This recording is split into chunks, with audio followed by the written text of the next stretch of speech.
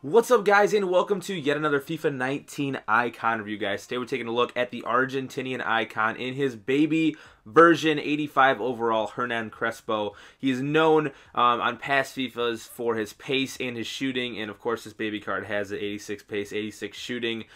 He's fast, he's got a nice shot on him. He's a Chelsea icon. He's also played for a lot of Serie A clubs. This guy's been all over. If you go and look at his profile on the game, he's played for plenty of teams throughout his career. And really, guys, this card has been pretty good to me for the past FIFAs. And this FIFA was actually, no different. I did really well in the weekend league with him and Lampard, as you may have seen in the review before this. If you haven't checked out Frank Lampard's review, please go check that out. We're going to talk about Crespo a little bit more. Let's look at his face card stats. 86 pace, 86 shooting, 70 passing, 84 dribbling, 37 defense, and 70 physical. He's 6 foot, which is very nice. He's very good in the air. Medium work rates, which are okay. I guess he kind of tracks back a little bit.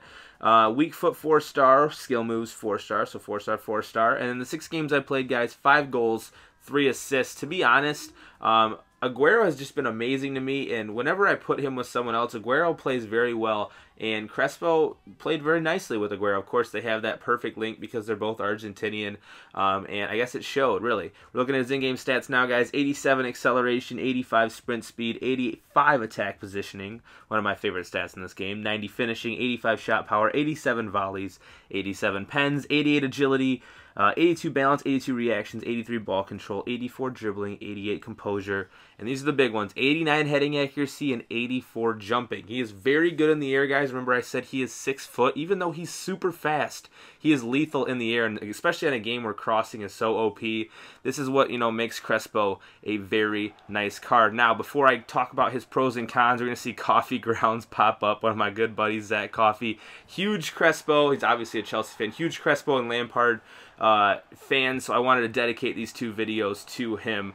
You see some nice goals being scored already by Crespo, and being involved in the play. And this can be a nice bite from Barkley. All right, first pro for Crespo, guys, is his pace, an obvious one. 86 pace. He's very fast. He feels very shifty on this game, which I like as well. My second pro, guys, is his shooting. He has a lethal shot. You see he got up in the air there. A lethal shot that he really can score from any area. And then we're going to go into his third pro, guys, which is his aerial ability. You've already seen him score a couple headers in this game.